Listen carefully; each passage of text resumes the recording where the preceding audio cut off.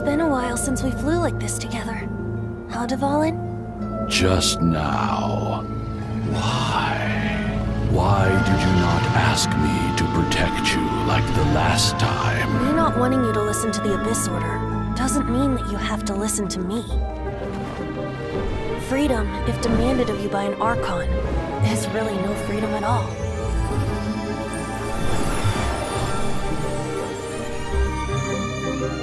Is this the power of the Animo Archon?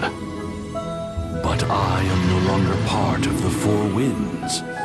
Even if that's so, you still protected us regardless. Now spread your wings of freedom and go with my blessing.